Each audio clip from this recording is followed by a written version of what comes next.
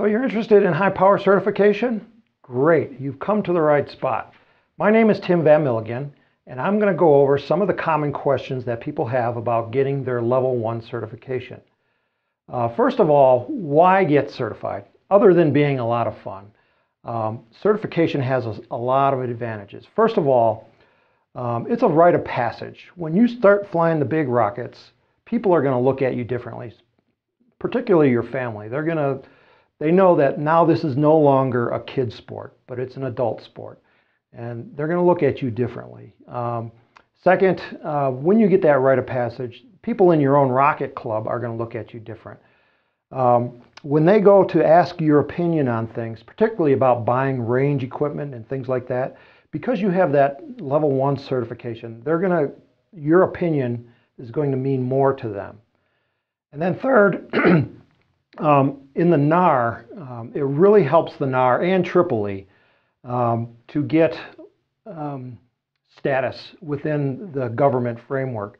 When they can go to lobby Congress and say, you know, we have 4,000 members and 80% of them are certified, that carries a lot more weight in Congress and when they're lobbying in state governments than saying we got 4,000 members and only 10% are certified.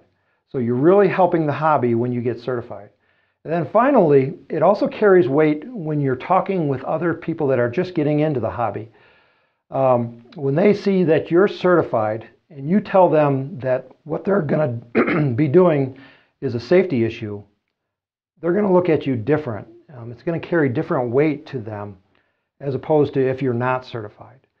When you say don't do that because it's a safety issue, I really appreciate that because that helps our business too, because we want everybody to be safe. So when they're doing safe things, because you're certified, that really, really helps the hobby. So what is the most common question about certification? First of all, people have this impression they want to buy a mid-power rocket and they want to fly it on E's and F's and G's, but then they want to take it and go, can I fly it on an H? And the answer is yes, you can. Like this Aerotech Initiator Kit and this MadCow Solar Express Kit, they're both 2.6 inch diameter kits. That means the diameter is 2.6 inches. And they can fly on an H motor. But I would recommend that you don't use them for certification.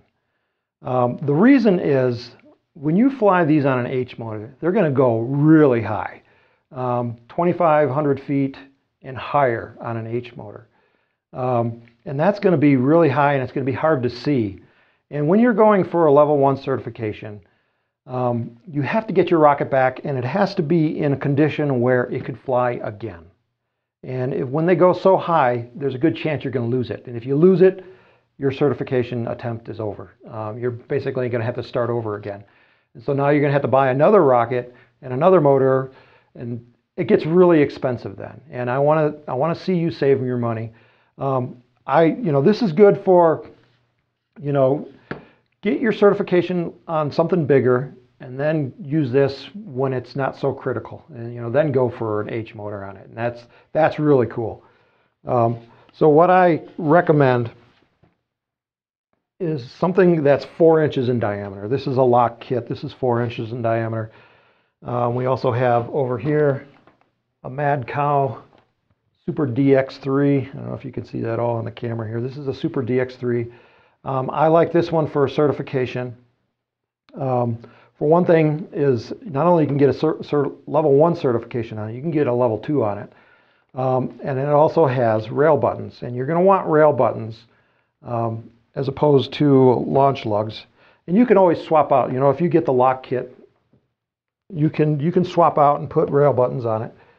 Let me just lean that back there. The rail buttons, you can just take the launch lug off and put rail buttons on it. We sell rail buttons.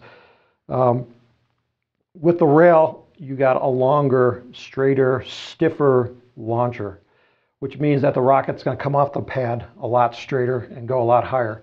You want to go straight on a level 1 attempt. Don't angle the rocket on a level 1 attempt, because what happens then is the rocket's arcing over and now it's going to be going at a horizontal velocity. And whenever you have velocity, there's a better chance of stripping off the parachute. And that's typically the thing that goes wrong with level 1 certifications is parachute problems. So go straight up so that you deploy at 0 horizontal velocity, and hopefully select your delay time right.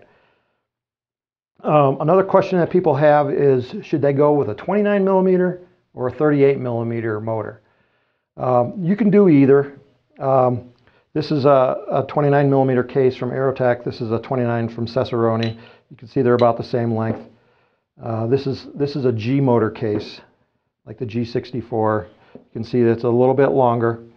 So if you're going to fly a rocket on this, like on the Aerotech Initiator, you're going to have to remove that engine hook. And I've showed you how to do that in a previous video. So go to the Apogee website, go down to downloads, and then go down to the advanced construction videos, and that's where you'll find that stuff. What I recommend is that you replace that hook with an engine retainer. And this is a MadCow retainer. And basically you slide it in, and it allows you to use different lengths. So most of the kits don't come with the retainers, so this is an additional accessory that I do recommend. Pretty much everybody will need retainers. So just go ahead and do that. Comparing it to the 38, this is a 38 millimeter casing from Cesaroni. This one is from Rouse-Tech, which is the equivalent to the Aerotech. Personally, I like the 38s, 38 millimeter diameters, as opposed to the 29s. And the reason is liftoff velocity. The liftoff velocity is determined by the average thrust. And the bigger diameter motors have typically lower average thrust. This is a propellant grain from a 38, and this is a 29. You can see that the thickness here, the duration of the burn is determined by that thickness. And so the 29 or the 38s have a longer thickness, so they will burn longer, which brings down your average thrust. So these are going to take off slower, and you're going to like that anyway because it's more visually appealing. And then slower speeds, remember, decrease the stress on the rocket. So I do recommend 38s, but you can use the 29s. Just remember that they're going to go a lot faster on the 29s. And if you want to keep things slow, go with a 38. People also want to know, should they get a fin with plastic fins, plywood fins, or fiberglass fins? And this one here, it has plywood. This kit here, this is a MadCow black Brant. This has fiberglass. And then the Aerotech one has plastic. I prefer, on a certification attempt, I prefer the plywood fins. And the reason is that if you have a hard landing, plywood is going to deform. Because it's a wood fiber, it can crunch. The plastic's going to break.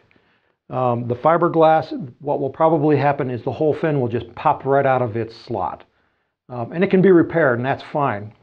But the plywood will deform, and there's a chance that the rocket could fly again. And basically that's the criteria, is if the rocket survives and could be flown again without any repair, then you get your level certification. With plywood, because it deforms, you could argue the case that, it's flyable again. So that's my preference on that. And then finally, you'll probably need, this is Nomex Wadding. I like this better than regular wadding because it's reusable. So that's a nice additional accessory. If you're launching on your own, we have this new Flash Pack launch controller. It's a wireless launch controller. You can plug in your igniters right into it. Put this right underneath the pad. You can stand really far back. This has a range of 550 feet. So you can get really far back, and that's good for a level 1 certification. But typically, if you're going to be doing level 1, you have to do it with a local club anyway. So you probably won't need this, but if they don't have the equipment, this is what is a good option. Additional options, Cesaroni and Aerotech both have delay cutting tools. Like I said before, you want to pop your parachute right at the top. Cesaroni uses the ProDat tool. Aerotech has their delay drilling adapter tool. Both of these allow you to tweak the delay so you get right at the top. And how do you figure that out? Well, you're going to use RockSim, of course. And I've talked about RockSim before on the videos. So that you're going to want to have. And then also, if you want to use different reloads in the cases, both Aerotech and Cesaroni have spacer systems. This is the Cesaroni one. You just drop it in. So not only can I use a 2-grain motor in this, I can also use a 1-grain. And you can get, they have a starter set that gives you a 3-grain case and a 6-grain case. Plus you get the ProDat tool. This is a pretty good buy if you're going to go your level 1 all the way up to a level 2, because you can fly a J motor in that too. Aerotech has their spacer system, and it looks like this. And this, they'll have one for 29 and one for 38 and a 54, I believe. So that kind of covers an overview of getting your high power certification. On our website, if you go onto the kits under the products and scroll down, we have what we kind of consider our level 1 kits. Kits that would be good for level 1 certification. You're going to find some of each of these in there. But this video covers a lot of different options, and you can pick and choose which options you'd like to do. Again, my name is Tim Van Milligan. I'm from Apogee Components. We're at www.apogeerockets.com. Please come and visit us and let us know what you think of these videos. Thank you.